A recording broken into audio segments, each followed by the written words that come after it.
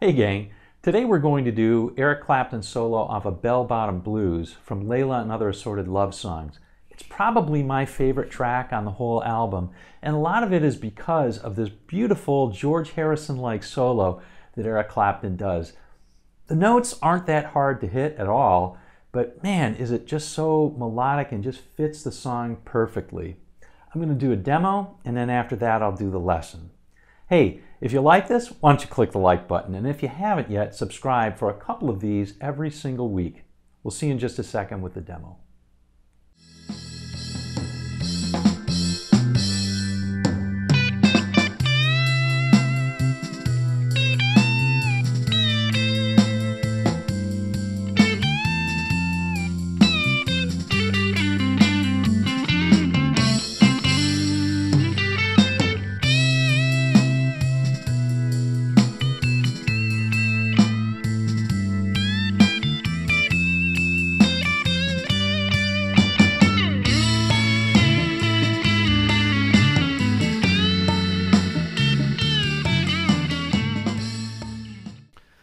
Alright gang, first things first, you can download the tab from the link in the description. It's going to make your life a lot easier, or at least a little bit. Okay, so let's do a slow-mo, and then I'll talk just a tiny amount about theory, and then we'll do it line by line. Okay, so let's start out with the slow-mo. B string 12th is where we're starting. Here we go.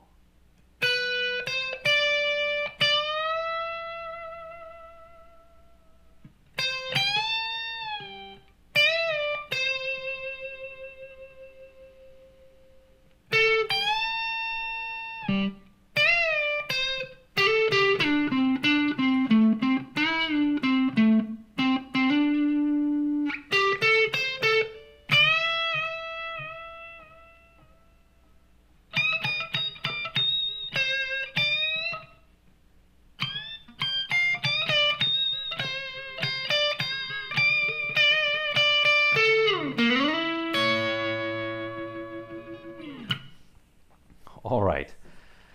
Okay, so we can think of this, now let's talk theory and chords and all that. We can think of this as primarily a solo that's in the key of C major, with one exception, although you won't really even have to worry about it in the notes. So the chords on this are basically C, E with a B bass. That's a pretty interesting chord. It's not in the key of C, but we can safely kind of ignore it as we play through it. A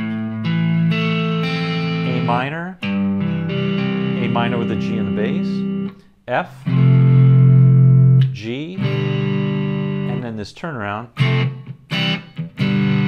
which is F to C to G. Now all those chords, except for this E with a B bass, are diatonic to the key of C, so we can think of this in C major, and that's basically how it's going to work here. All right, let's go through it line by line. Here is the first line.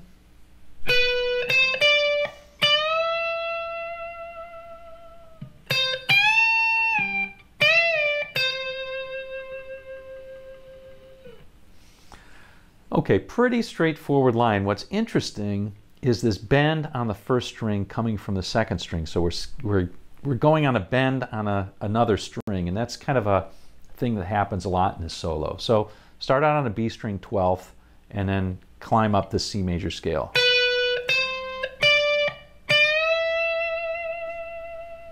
Give it some vibrato there.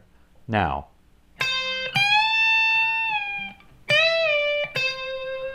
So what's interesting is we're starting out on the second string, the B string 13, and going to the E string, the high E string, 15, instantly bend it.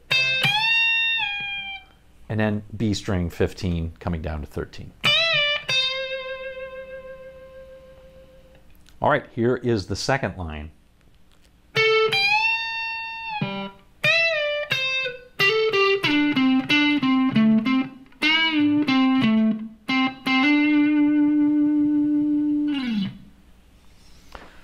All right, really cool this. We're going to start out on the G string this time on the 14th fret, and then bend up on the E string 15. So we're skipping a string completely. Hold it, then bring it down, And now this.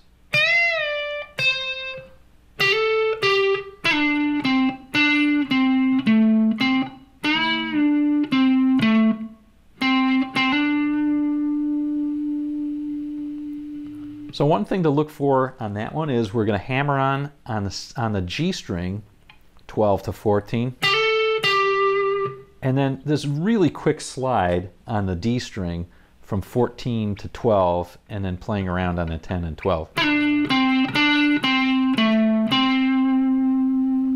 That's really the key to this one. The other thing to think about is this bend here.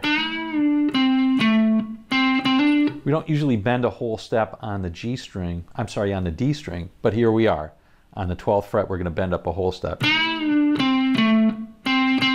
Or close to it.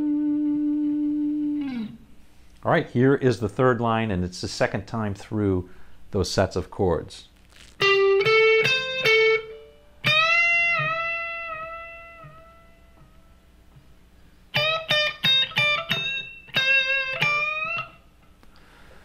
Okay, so it starts out with, so that's pretty straightforward on the G string, 12 to 14.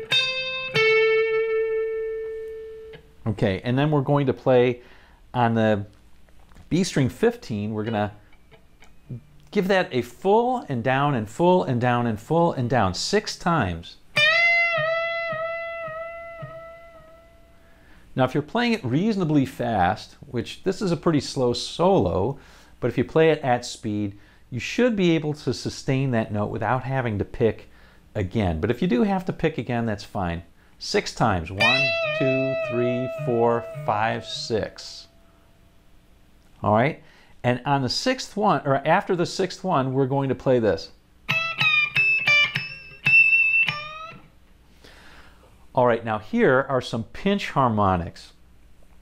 This is actually really tough on a Strat on any guitar. If you don't have lots of distortion, if you have tons of distortion, it makes these squealies or pick harmonics easier to deal with or easier to do on a predictable way. But Clapton did it without a lot of distortion. I just have a tiny amount of overdrive on this, just a little bit. The amp is just breaking up just a little bit. So now, I do mine a little bit weird, so I'll tell you how what the standard way is of doing it. The standard way is you kind of choke up on the pick as much as you can. Let's see if I can do that, show the pick there. There we go. I'm choking up as much as I can just to leave a tiny amount on the pick. And then you kind of play and dig in with your hand so that your flesh of your thumb just touches it, just touches the string. And you know, there are sweet spots on the neck that are going to give you those.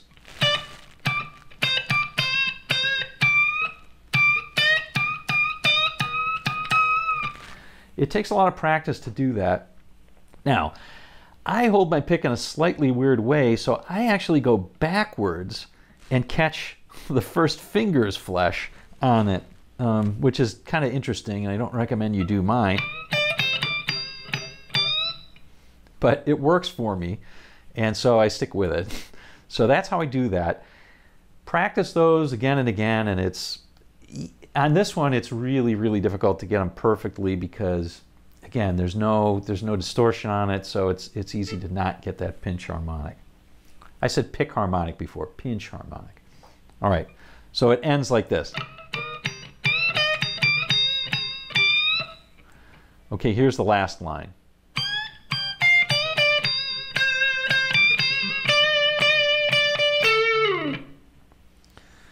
Okay, so this is, again, on the first string. I'll just play it without the pinch harmonics, and I think that's maybe easier to see, and then just realize that you're adding pinch harmonics on this.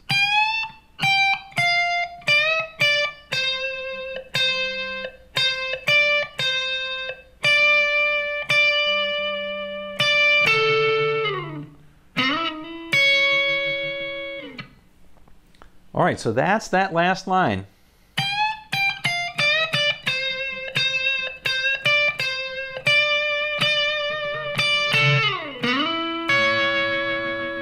Now I throw in that last note because there's a transition into a different part of the song, which actually is a change in key. It changes to, I believe, the key of A.